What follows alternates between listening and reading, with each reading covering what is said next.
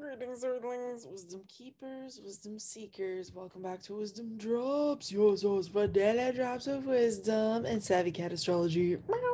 My name is TONIA, and today we are discussing the Taurus full moon for you, Earth signs. If you are a Taurus, a Virgo, or a Capricorn ascendant, sun, or moon, then this video is for none other than you. By the end of it, Earth sign, you're going to have a total overview of what you can expect in the coming month throughout the course of the energy that is playing out. So we're going to get into these juicy details here starting now. And also a big juicy detail is if you're looking to learn how to be the person talking about this stuff in this capacity, I have an astrology school that is starting. So you can register for that by scheduling a call with me down below in the description box. And then we'll have a little interface discussion via the Zoom. And if all things go, swimmingly, it seems like a good fit, then we'll get you enrolled. It starts at the very beginning of June. It goes for 6 months. That's 26 weeks live every single Sunday. Super fun. We keep it in a relatively intimate class. There's a lot of live interaction, and it's just like all wrapped up in this like beautiful, fun experience that's not a boring lecture. It's like so much more. It's just everything you could ever want in an astrology program. More details for that down below. And we're starting right around the corner. Spaces are filling up. So if you're meant to be there, get in today, schedule the call. Awesome. So Taurus people, this is your forecast. You're the star because this new moon on May 11th of 2021 is happening in your sign. And this signifies a new opportunity for everything to do with yourself and how you interface with the world, Taurus. So you're a sign that is fixed earth. You are the fixed earth sign. You are all about value. You are all about possession. You are all about money, and you are all about stability. So everything related to you, everything related to earth and fixed stable energy of what we need to remain earthly connected, the earthly pleasures, food, you know what I'm saying, shelter. These are very Taurian concepts. All of that is going through a 2.0. Everything related to that in you, Taurus, is now 2.0. It says, you know what? Actually, you thought it was this, now it's that. You thought it was one way, now it's another. Everything related to that, Taurus, nothing is off, the table, because Uranus, it will touch what it chooses to touch. And the first house of Taurus for you is all about self. And so it's really about whatever's going on with your body, whatever's going on with your life, with your interface with the world, Taurus. Expect the unexpected.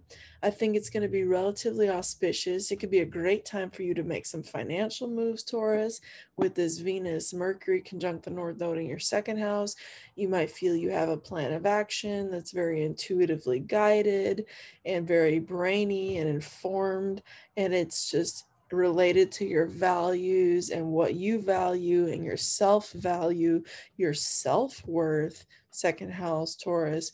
All of this is going to be building up over the next month to bring you an awareness and a new beginning, not just an awareness, but an action. I'm seeing this as a very action-oriented chart that brings you things.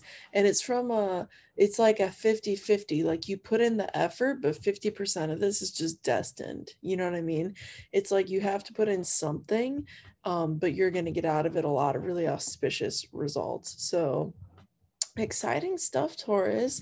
Enjoy that. And before you leave, hit the like button if this video brought you value, because it helps more people get the information, and it's a cool way to say thank you to me for giving you all this energy for nothing in exchange. It's just a good way to elevate our platform and our community. And if you're new here, you can subscribe because we do put out a video every single day of the week. Awesome. Moving on to Virgo. We're going to cruise on over to you, Virgo, and see what's going on with you for this May 11th, 2021 new moon in the sign of Taurus. So, Virgo, if this is you, this new moon is happening in your ninth house. How spectacular. The ninth house of Taurus, this is a happy house for you, Virgo.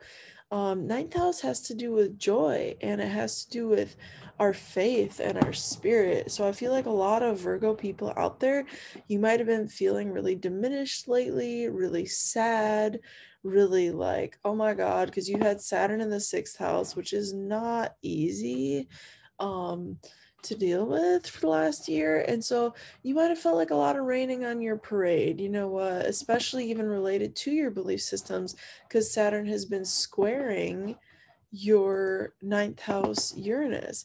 But the new beginning here is in that same ninth house. The new beginning here is going to help you start over in a lot of ways with your belief systems, how you're seeing the world, how you're making sense of groups outside of yourself and the world outside of you. And look, Virgo, this has auspicious likelihood here. And I see a lot of you coming into some career moves.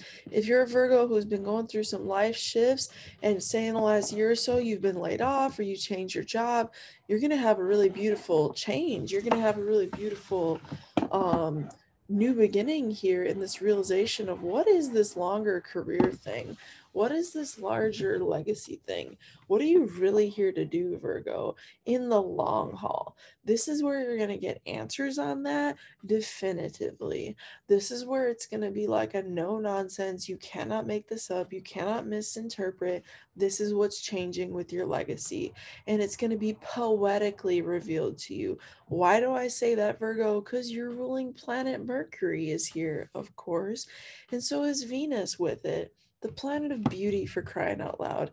The planet of beauty and the planet of communication together with the North Node. Could you get any more poetically destined in your 10th house of legacy? Virgo, it's all coming together. Keep the faith, ninth house. It's all about your energy this month. Keep your faith, Virgo. Keep your spirit tuned in, tapped in, turned on. And I think you're going to expect you should expect, and you could see a lot of really positive results, especially related to any long-term habit that you've been diligently working on a little bit every day over time, a little bit consistently. That sort of thing is going to surprisingly, Uranus, it could surprisingly come back to benefit you at this time. So Virgo, hit that like button as a way of saying thank you for me giving you this delicious nugget of vibe report. And you can join astrology school, Virgo, if you're looking to learn this stuff for yourself once and for all. It starts in less than a month. Click the link in the description box down below, baby, to get yourself enrolled today. All right, we are moving right along to Capricorn. Capricorn people. All right, Capricorn, you are going to have this new moon in your fifth house. So the fifth house is all about your childlike energy, your ability, Capricorn, to create, your playfulness, your romantic expression, your pleasure and frivolity, your maybe even speculation or like gambling or having like fun and just really going flirty and crazy and whatever. Like that is all the fifth house, Capricorn. So this new beginning could catch you out of nowhere. You might get an opportunity to go joyriding out of nowhere and just do something that's silly like that and just be kind of like not responsible with resources for a while to have that little woo, like, you went in the convertible and did something goofy and crazy and unleashed and nuts. That's not like a bad thing to do if you're feeling that's like what needs to happen. Just be aware if you're going 100 miles an hour, you might get pulled over because Saturn is squaring Uranus still in an ongoing square. But you know what? If it's worth it, it's worth it, Capricorn. Who am I to tell you what to do with your life? But with that said, I do think that the fifth house new moon is calling you to create from a place of fun, to enjoy yourself, to be artistic and expressive, and don't be afraid to be the star in the context of knowing how to manage resources in a creative way. On the total converse of this kind of like spring break attitude that I just illustrated, it could also be, look, I am the conservation expert. I know how to conserve resources in a creative context. Fifth house, Taurus, you understand? And Uranus might be like, wait, I know how to bring advanced knowledge and advanced skill and awakened kind of creative thought process to the idea of creative process. And this is going to bring us a big, new, bold idea. This could lead to new work environments. Sixth house, Mercury, Venus conjunct the North Node for you, Capricorn. And, it could lead to new engagements and relationships with Mars currently in the seventh house, new business partnerships that you feel a deep affinity with, etc., etc. I think this is an auspicious new moon because it's in your fifth house. It's all about your creative ability. That's really what it boils down to, Cap. It's about your creative ability. And if you got kids, Capricorn, something is bumping off with the kids. Something's going on with the kids, their lives. They're creating something new. Big surprises and windfalls could find them at this time with all that Uranus energy. You got Jupiter in your second house about to transition to your third house at the time of this lunation. So that tells me in the course of the next month, in the course of the next 2 weeks, Jupiter is changing under the auspicion of this new moon in the fifth house. And that's really going to translate into these new beginnings coming forward into your business. If you got business like that, Capricorn, because third house in ancient astrology is the house of business. Let's not forget. Also, it could be leaving you some gifts in that financial reward of the Saturn in Jupiter that's been in that second house. Now, Jupiter is going to come back, okay, Capricorn, after a few months, okay, of staying in Pisces. It's only a prequel of coming attractions, but it's going to bring you some awareness. Whenever it goes over the second, third house cusp, it's always going to give you like a little awareness, a little gift, a little extra something, something to think about, to mull over, to experience, okay?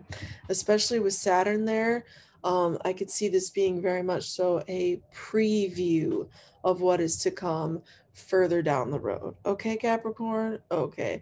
Make sure you hit that like button because gratitude is the attitude, baby, for all this free wisdom I be dropping on you. Capricorn, if you want to get serious and learn astrology for yourself, look no further than the description box down below. Schedule your call today to get yourself enrolled in Wizdom Dropz Astrology School. We start in less than a month, baby. Be there or be square. I'm excited to help you navigate the stars. Thank you so much, everybody who subscribes, likes, comments, and otherwise supports this channel. And with that said, through next time, until next time, may the stars be with you. Peace.